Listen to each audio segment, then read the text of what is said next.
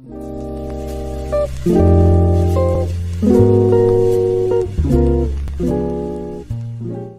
all have those times in life where we could do with a bit more money, and the same happens in FIFA Ultimate Team as well. So this video is going to give you 7 steps into making coins on FIFA Ultimate Team. If you like this video, make sure you do press that like button, comments and suggestions for any other video in that comment section below, subscribe if you're new, and I hope this helps you. Step 1. Play games. I know it sounds silly and stupid, and it is the simplest and easiest way to make coins. You've got so many variations of what you can play. You can play squad battles, you can play foot champs, you can play rivals, and you get match coins for playing those games. So as you see on your screen, you can get match coins for different performances, goals, possession, and so on. And you get a maximum. You can get maximum coins for each one. Now the maximum of match coins is 570, and that's without any deductions like goals against or cards. And then you get those match coins, and then you get a multiplier. Now this multiplier can range between 0.5 and 1.13. Now this gets affected when you rage quit. So the more often you rage quit, the lower that multiplier range will be. So you get that 570 max times by 1.13 if you're lucky enough to have the max multiplier range, and then you get a completion reward, which is 325 coins. And the way they work this out, so people can leave, you can get wins, they'll rage quit, so you'll get the 325 coins, and what they'll do, they will times 325 by 90 and then divide that by the minutes played. So 325 times 90, that's calculated, then divided by, I don't know, 45 minutes because your opponent left at half time. And then you get a maximum coins of 960 roughly, and if you play 10 games, you've got 9k.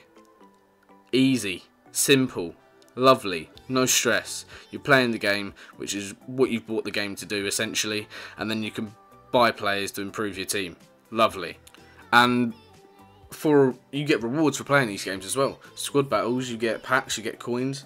Foot champs, you get coins, you get packs, you get untradeable red player picks.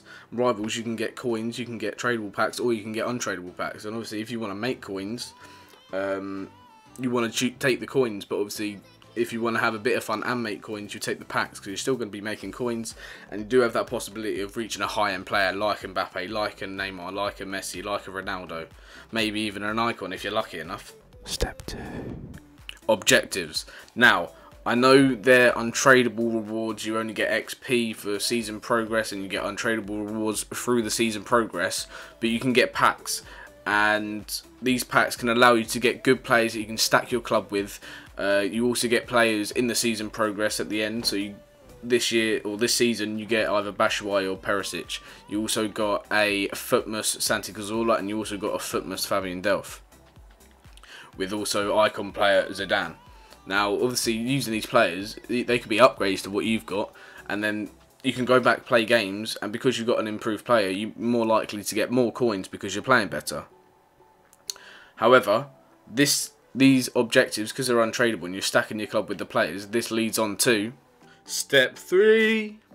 Squad building challenges. Now I know there's multiple, numerous and various squad battles out there, and really you just got to kind of find the ones that are profitable. So you've got all these player of the months that there's no point in even attempting to do these unless you want them as an upgrade and they fit in your team. So for example, I've got Mane, Werner and Adelaide to do. I'm not going to do them because one, they're not profitable for me, unless I got really lucky and got an icon or something, but you don't want to leave your chances of making coins based on luck. And I'm not going to do these 3 because they don't fit my team, they don't improve my team, and it'll just be a waste of coins for me. But then you've got such SBCs such as marquee matchups that come out every Thursday at 6 PM, and you get 5 packs from that, and they usually cost about 15k. Now, even if it costs a bit more, you're bound to at least make back what you spent on the SBC, and the majority of the times you are still going to be making coins from these SBCs if you make sure you list all the players up and then they sell. Even if you quick sell the majority of them, I'm sure you still make 10k. Step 4. Sniping. Now, this one, it gets a bit more difficult because there's so many ways that you can snipe. There's different filters that you can do when sniping, and if you want me to, I can do a following video preceding this video on sniping and maybe tips and tricks on how to snipe, what players to snipe, and different items that you can snipe. Now, you have to be patient when doing this. That is one of the main things of sniping, being patient. And you kind of have to have a reasonable understanding of the market. And again, I can go through this step by step in a following video, kind of enlightening you how to snipe and how to go about sniping. Step 5. Investing. Now, this is much more complicated than any of the other steps that I'm going to give you, but essentially you're investing in players for, like, say, team of the week. You're kind of predicting who's going to be in the team of the week. You're going to be buying their cards because those cards are going to be going out of packs, so there's going to be less cards on the market but higher demand because they're not on the market, and this is going to drive those prices up. So you want to do this before the team of the week's announced because everyone's going to start rising the price up for the players, and you want to kind of do it maybe even on a Sunday because that's kind of when the market's more or less at its lowest, and you want to kind of predict who's going to be in the team of the week. So for example, this week there is a Grealish, so I imagine that his base card's going to be a bit more expensive than it was last week, and the thing is, you've got to understand the market to be able to do this, and it takes time. I don't fully understand the market, but I've got a base knowledge that helps me make money from things such as SBC investing, market appreciation. So knowing when the market's at its lowest, and knowing that on Thursdays players are going to be more expensive because there's rewards and people are going to have money, so they can spend more on getting those players. Investing can also be SBCs, like I just said. So for marquee matchups, like kind of predicting who's going to be in the marquee matchup. So it's not going to be Man United versus Norwich because that's not a big game. But if it was Man United versus Liverpool, Man United versus Man City, it will probably be in the marquee matchups. So you just got to kind of, FIFA is related to real world football, and knowing that, you could probably make money in Ultimate Team. So, but again, you've just got to be patient with these and learn the market and learn how to work the market, because then you could even go into flipping icons, flipping players. Oh, okay, icons are cheapest on Tuesdays and they're more expensive on Fridays, so I'm going to buy Inzaghi on this Tuesday, but I'm going to sell him Friday and I'm going to make like 50k. Step 6. The bronze pack method. Now, this is one of my favourite ways to make coins because you're opening packs, and opening packs is fun. I know you're not going to get an icon or whatever, but it is quite exciting sometimes. Oh, that bronze player is going for something. I've made quite a few coins in this pack, and the likelihood that you make coins for this pack is quite high.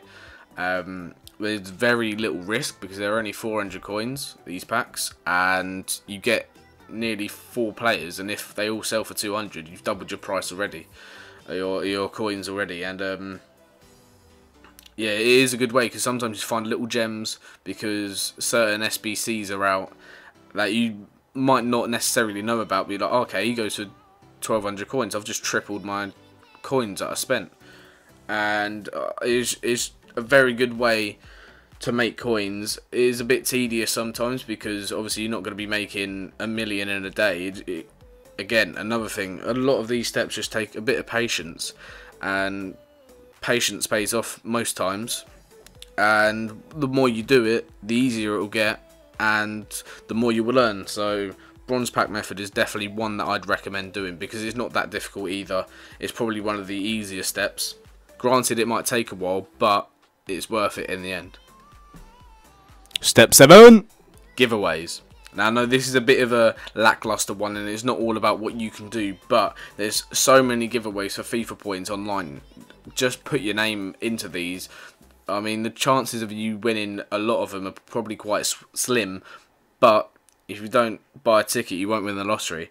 And you never know, you might win some of these, and then you've got FIFA points to spend, and that will just transition into coins, and you're making coins for free, essentially, because people are giving away things just to promote their channel. That has been 7 steps on how to make money in FIFA 20 Ultimate Team. Let me know how much money you have made through doing these steps if you are going to follow them.